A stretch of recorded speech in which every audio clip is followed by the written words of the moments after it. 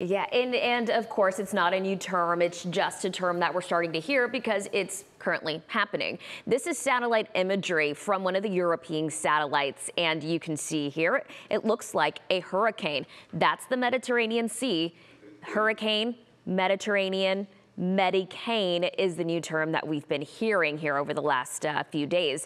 But you can see it's still a quite impactful storm. It sat over Libya for quite some time. That's what produced over 15 inches of rain. Another view here of this, you can see how it did start over the Mediterranean and then eventually moved into Libya. It still looks very similar to a hurricane because you can see the outer bands there. You could even see a little eye being defined there as it moves over the Mediterranean, but it is different from a hurricane because, well, for one, it forms over the Mediterranean Sea, and the timing in the year is different, September to December. It's also much smaller than a hurricane, only about 50 to 190 miles wide.